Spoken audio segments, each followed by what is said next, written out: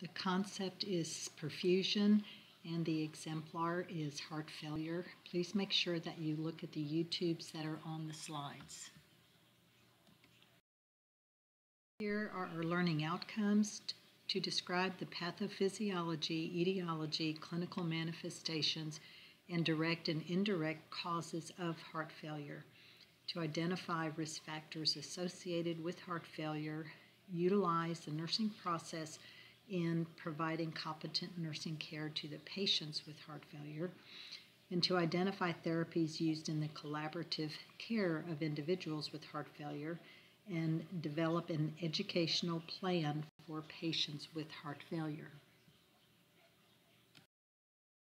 Your pre-assignment is to write out and define in a concise way each of these terms, and I'll take them up before class. The term heart failure indicates a myocardial disease in which there is impaired contraction of the heart, which is a systolic dysfunction, or an impaired filling of the heart, which is a diastolic dysfunction. It is a complex syndrome resulting from cardiac disorders that impair the ability of the ventricles to fill with and effectively eject blood. Therefore, the heart is unable to pump enough blood to meet the metabolic demands of the body. Heart failure is recognized as a clinical syndrome characterized by signs and symptoms of fluid overload or inadequate tissue perfusion. Myocardial dysfunction and heart failure can be caused by a number of conditions, including coronary artery disease, hypertension, cardiomyopathy, valvular disorders, and renal dysfunction with fluid overload. When the heart begins to fail, mechanisms are activated to compensate for the impaired function to maintain the cardiac output. Systolic heart failure is the most common type, resulting from an alteration in ventricular contraction, and it is characterized by a weakened heart muscle. Diastolic heart failure is characterized by a stiff and non-compliant heart muscle, making it difficult for the ventricles to fill. The compensatory mechanisms that are activated improve the cardiac output for the moment, but in the end they result in negative consequences for the heart muscle. Frank Starling's mechanism will increase contractility, which will increase the cardiac output, but it results in an increased cardiac workload. Ventricular hypertrophy also increases contractility to increase cardiac output, but it also increases myocardial oxygen demands and results in cellular enlargement. The neuroendocrine response of the sympathetic nervous system leads to an increase in the heart rate, blood pressure, and contractility, venous resistance, vascular return, but all of this increases the myocardial work and oxygen demand of the heart. Lastly, the renin-angiotensin system causes vasoconstriction to pull more blood to the heart, and by doing so, it causes decreased renal perfusion, increased preload and afterload, and by this, ultimately, pulmonary congestion. Ventricular remodeling refers to the changes in size, shape, structure, and physiology of the heart. This can be a physiologic response to exercise in pregnancy or a pathologic response to cardiac injury. The injury can be due to an acute MI, increased pressure or volume overload, chronic hypertension, congenital heart disease, and valvular diseases. Pathologic pressure mismatches between the pulmonary and systemic circulation guide the pathological compensatory remodeling of the left and right ventricles. Remodeling results in a progressive decline in the left ventricular performance and at end stage diminished contractility and reduced stroke volume and pulmonary edema. Physiological remodeling is reversible, while pathological remodeling is mostly irreversible.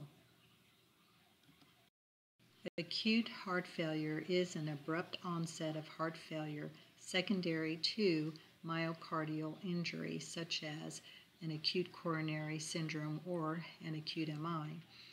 Acute heart failure results in a sudden decrease in cardiac function and signs of decreased cardiac output. Acute heart failure can be reversible with early intervention and aggressive treatment. However, if the heart muscle is significantly damaged, then heart failure symptoms may persist.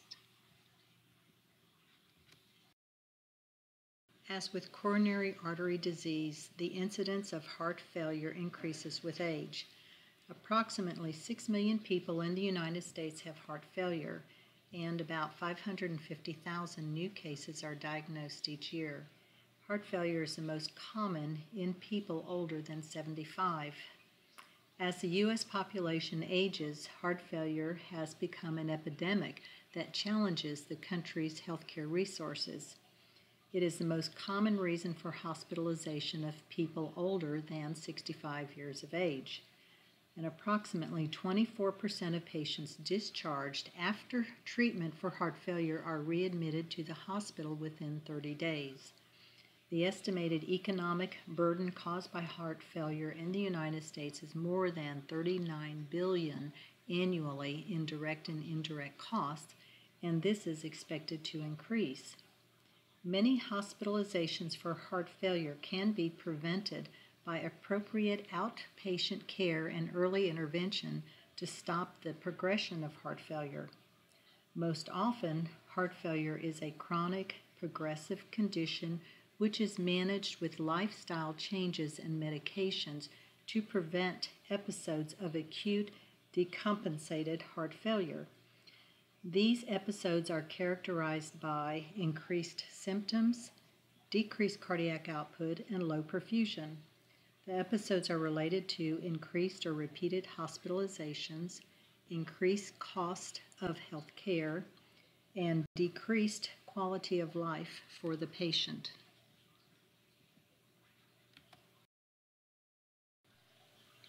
A low ejection fraction is a hallmark of systolic heart failure. The severity is frequently classified according to symptoms, and there are two classification systems used to classify heart failure: the New York Heart Association classification and the American College of Cardiology and the American Heart Association classification of heart failure. This system takes into account the natural history and progressive nature of heart failure. Standardized treatment guidelines have been developed for each stage. The New York Heart Association classification has 4 classes, from no limitations to slight limitations to marked limitations to unable to carry on physical activity without discomfort.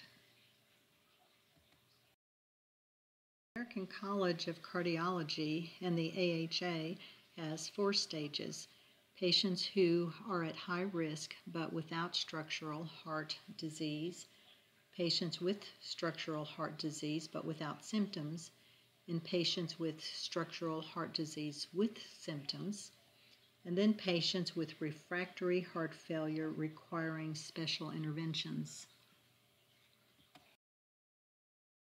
This slide shows you the American College of Cardiology and AHA classification with goals and treatments included. So take some time to look at this.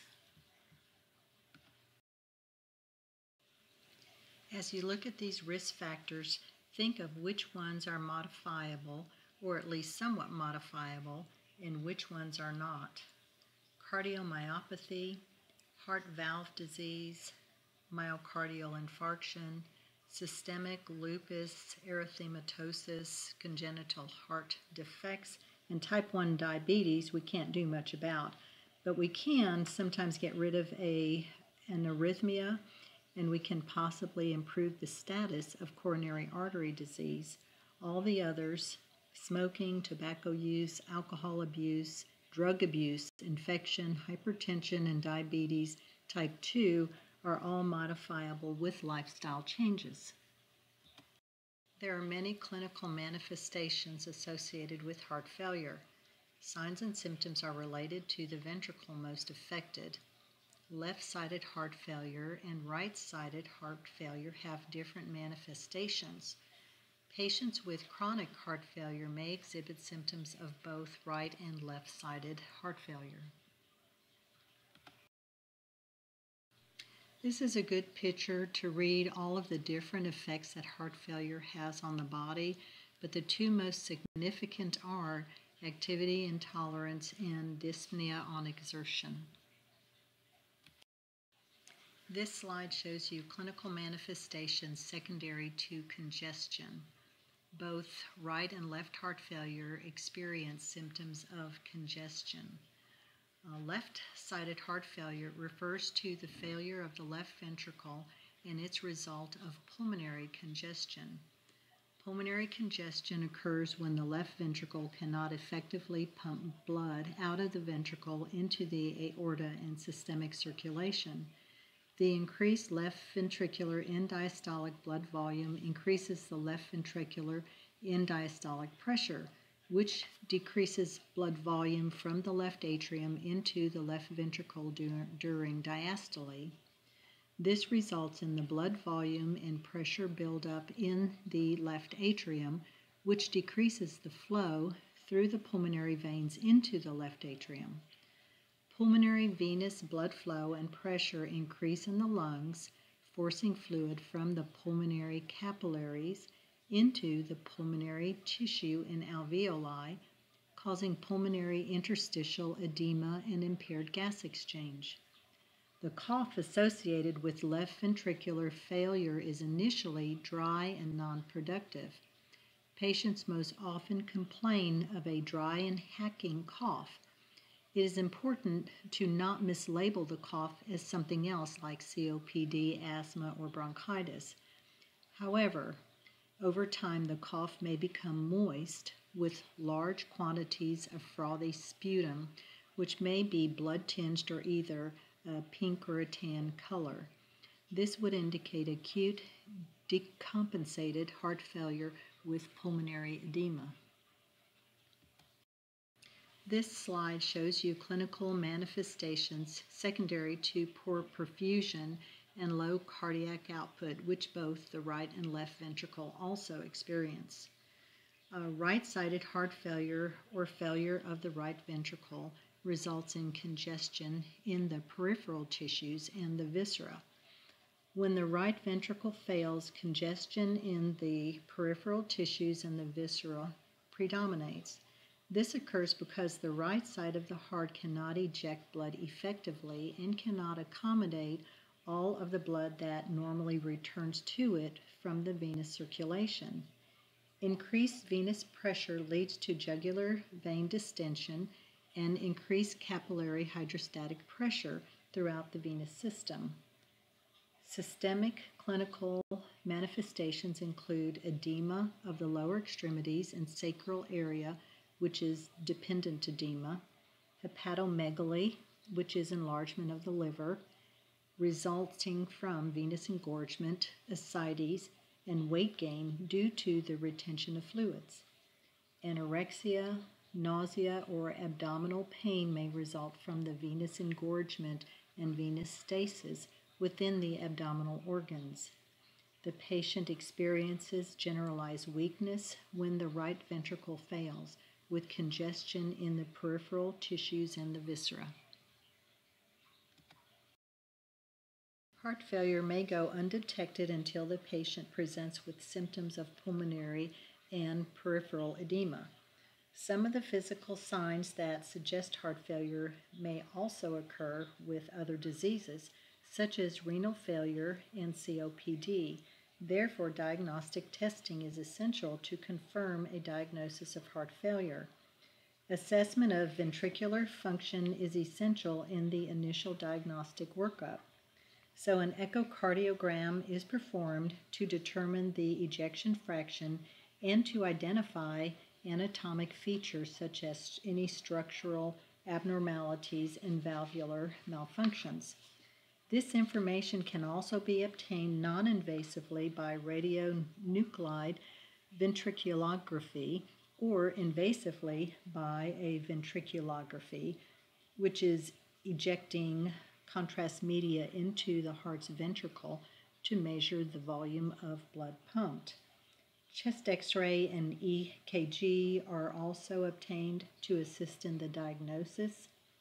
Cardiac stress testing and cardiac catheterization may be performed to determine whether coronary artery disease and cardiac ischemia are causing the heart failure.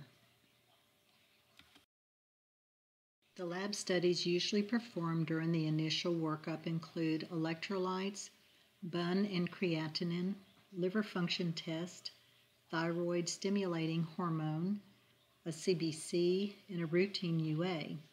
The BNP level is a key diagnostic indicator for heart failure.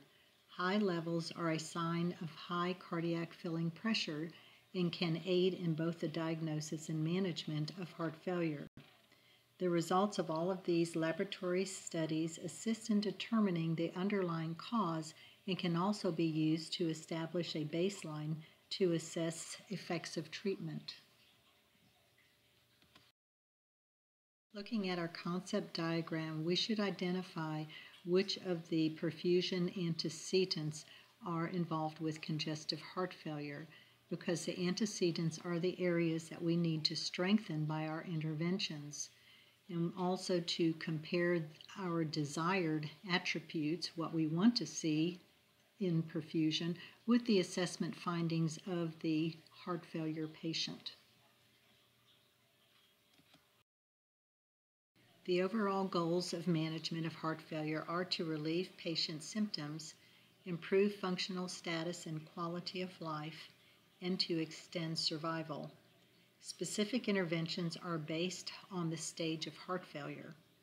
Managing heart failure begins with extensive education and counseling to the patient and the family.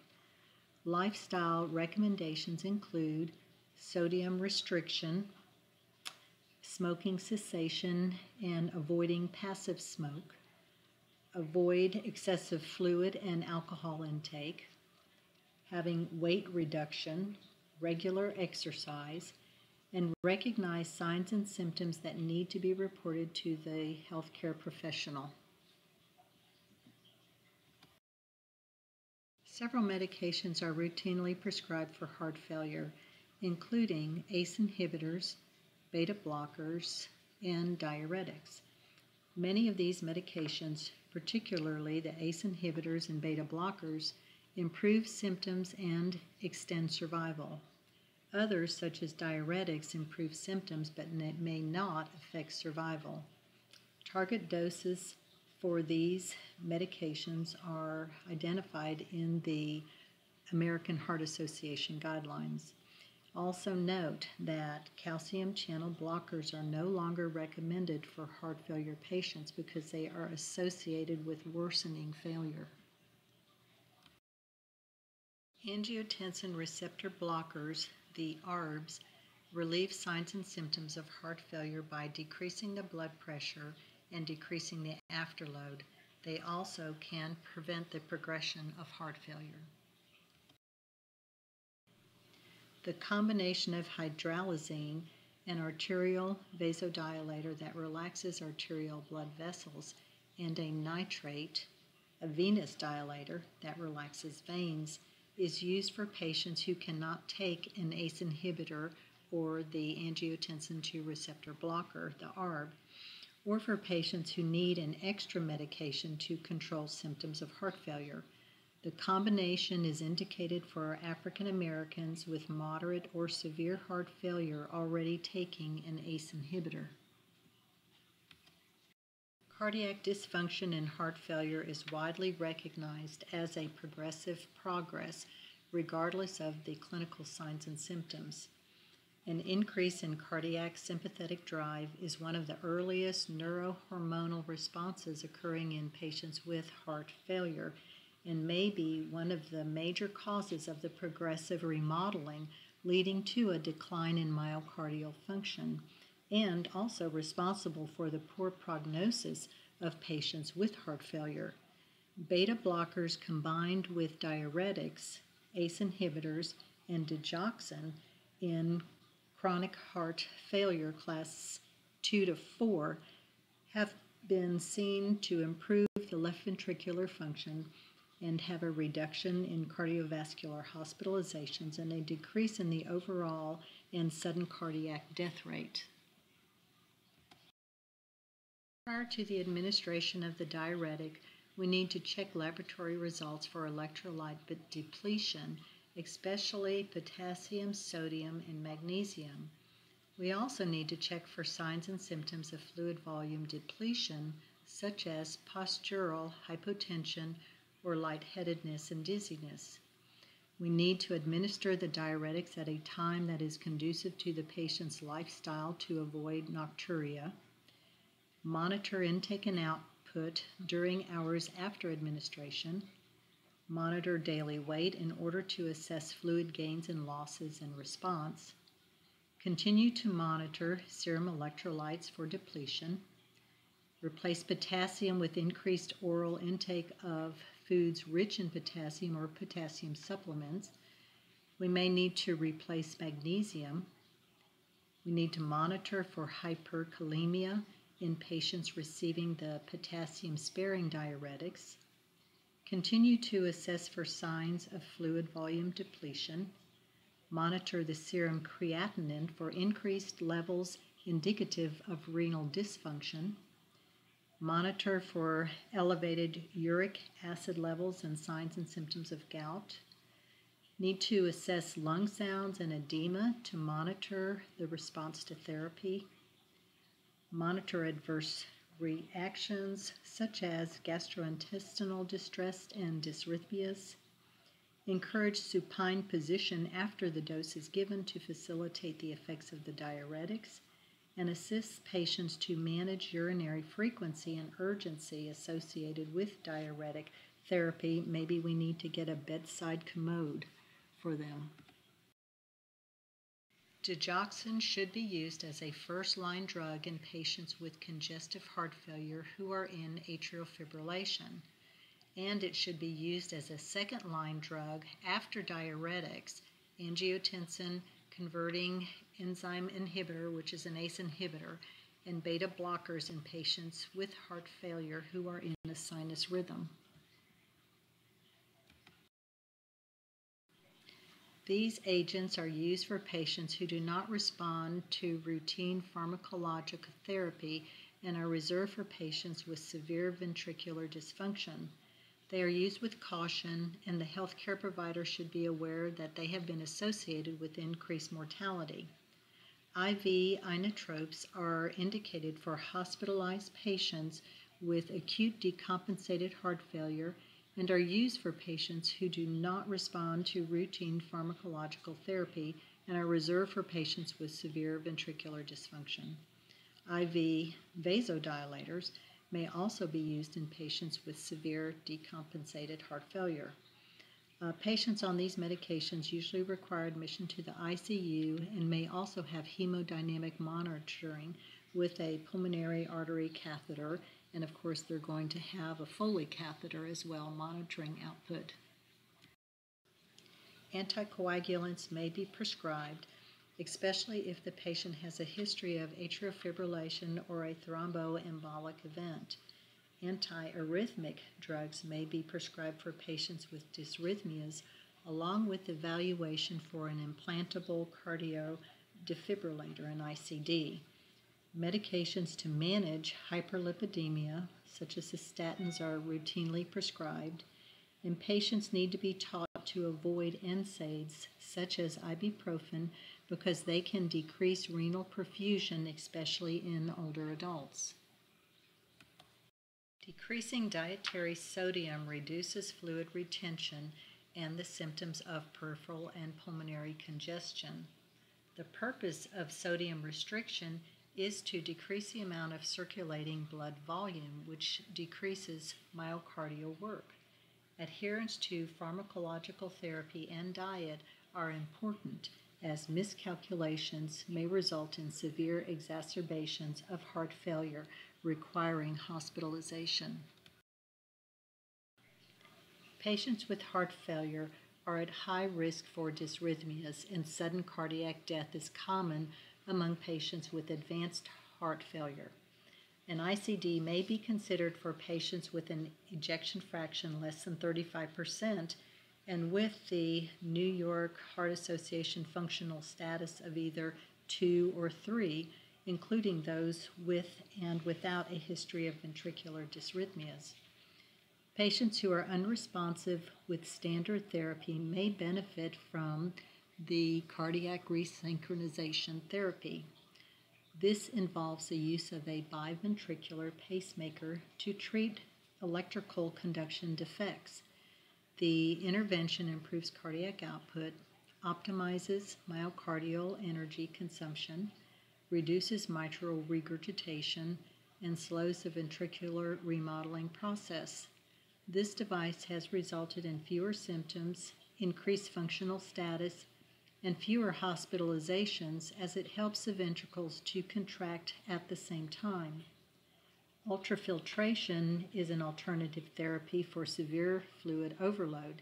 It is reserved for patients with advanced heart failure who are resistant to diuretic therapy. A left ventricular assist device may also be implanted as a permanent therapy for selected patients. Cardiac transplantation is one of the few options for long-term survival, and patients with the American Heart Association Stage D heart failure who may be eligible are referred for consideration of transplantation. Bridge therapies would include the ventricular assist device.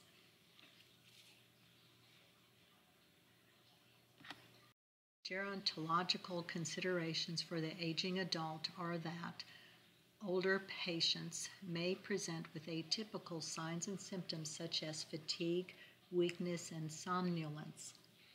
Normal age-related changes such as increased systolic blood pressure, increased ventricular wall thickness, and increased myocardial fibrosis can increase the frequency of exacerbations of heart failure.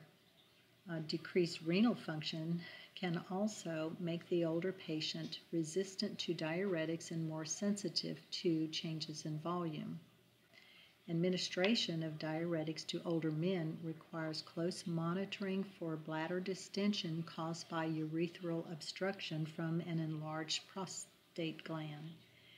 And urinary frequency and urgency may be particularly stressful to the older adult, as many have arthritis and limited mobility. As we apply the nursing process, we need to get a health history by asking specific questions about increasing shortness of breath, dyspnea with exertion, decreasing activity tolerance, paroxysmal nocturnal dyspnea, the number of pillows used for sleeping, recent weight gain, presence of cough, chest or abdominal pain, anorexia or nausea, prior history of cardiac disease, hypertension, diabetes, and then what their usual diet and activities would be.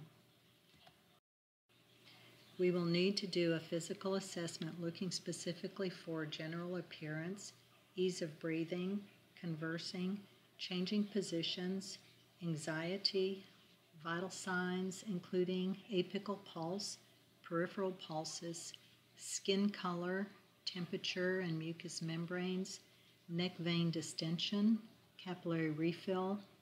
We'll assess the presence and degree of edema, heart and breath sounds, ascites, bowel sounds and abdominal tenderness, right upper abdominal tenderness and liver enlargement.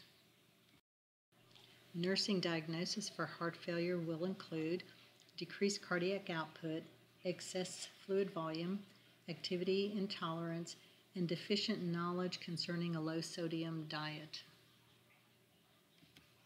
Planning goals for heart failure patients will sound something like this. The patient will maintain adequate oxygenation as demonstrated by respiratory status, breath sounds, oxygen saturation, and vital signs. 2, the patient will maintain adequate tissue perfusion and myocardial function as evidenced by capillary refill, hemodynamic monitoring, assessment of pulses and vital signs. The patient will meet the body's energy need through adequate and appropriate nutrition. And lastly, the patient will describe the purpose for each medication prescribed and which symptoms to report. Our nursing interventions will revolve around improving the patient's cardiac output. So nursing care is focused on promoting perfusion, improving oxygenation, and decreasing fear and anxiety. Helping the patient and family to cope with fear is an important component of nursing care. Anxiety secondary to hypoxia is also anticipated and requires nursing interventions. A ventricular gallop is an early sign of heart failure, and an atrial gallop may also be present. Crackles are often heard in the bases, but as failure worsens, increasing crackles can fill the lungs. Improving oxygenation decreases the effects of hypoxia and ischemia, and it reduces the cardiac workload. Medications are also used to decrease the cardiac workload and increase the effectiveness of contractions. Measures or interventions taken to relieve the condition of excess fluid volume include assessing the respiratory status and auscultating lung sounds every 4 hours, monitoring intake and output, taking daily weights, monitoring electrolytes, and recording the abdominal girth every shift. We need to monitor for anorexia, abdominal discomfort, nausea, and vomiting, as well as monitor and record hemodynamic measurements. We need to restrict fluids as ordered, but offer ice chips, hard candy, and frequent mouth care to relieve dry mouth and promote comfort. Patients with heart failure have little or no cardiac reserve to meet increased oxygen demands. So as the disease progresses and cardiac function is further compromised, activity intolerance increases. Low cardiac output and inability to participate in self-care activities hinders self-care. Encourage independence within prescribed limits. Organize nursing care to allow for rest periods gives the patient time to recharge. In assisting with activities of daily living, ensure care needs are met while reducing cardiac workload. Progressive activity slowly increases exercise capacity by strengthening and improving cardiac function without strain.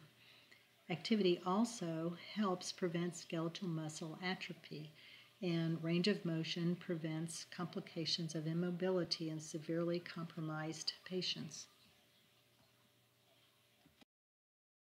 Diet is an important part of long-term management of heart failure to manage fluid retention. The nurse should discuss the rationale of a low-sodium diet with the patient and ensure patient understanding. Understanding fosters compliance with the prescribed diet. Consult a dietitian to teach and plan for a low-sodium diet and, if necessary, for weight control for a low kilocalorie diet, and provide a list of high-sodium foods. Lastly, we need to evaluate how our patients are progressing toward achieving their goals. So we will evaluate as the patient describes each medication prescribed along with the symptoms that should be reported to the healthcare provider immediately. The patient explains the importance of daily weights and keeps a log along with the importance of recording significant weight gain. The patient chooses appropriate foods from a menu reflecting a low-sodium diet, and the patient modifies daily routine to allow adequate periods of rest and activity.